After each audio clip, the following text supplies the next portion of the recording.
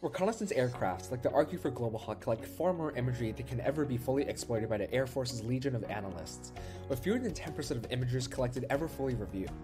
So when Air Force tactical exploitation of national capabilities approached us with this problem, we thought that imagery analysts mostly looked for needles in haystacks, that we just needed to figure out what those needles were. Our plan was to do so by interviewing as many of them as possible, and then we would help by developing computer vision algorithms that would automatically identify objects and anomalies from their imagery. After talking with dozens of analysts across the Air Force, Army, and NGA, we found out their work wasn't as straightforward as we first thought. When we asked, "What are you looking for and how can we help?" we never heard the same answer twice. Everyone seemed to be looking for different things across different types of imagery. Furthermore, both data and targets were often classified, and tasks that we thought would be clear-cut always ended up being more complex. For a while, we were a bit lost and overwhelmed. Then came our breakthrough, the Antonov An-2 biplane.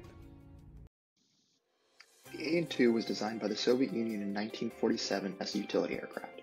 We were surprised to learn that North Korea has over 300 of these ancient biplanes, and that they're a critical part of their plans to invade South Korea.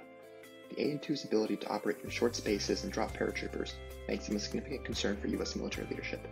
By talking to imagery analysts in the Air Force and think tanks, we learned that these aircraft could be recognized in unclassified commercial satellite imagery.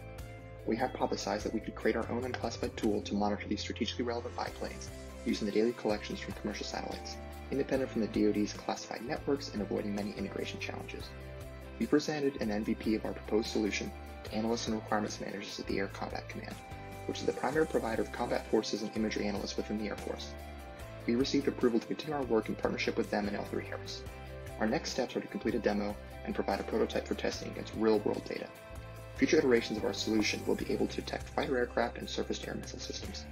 Use of our tool will allow analysts to more quickly conduct order battle analysis and generate indications and warnings from potential adversaries.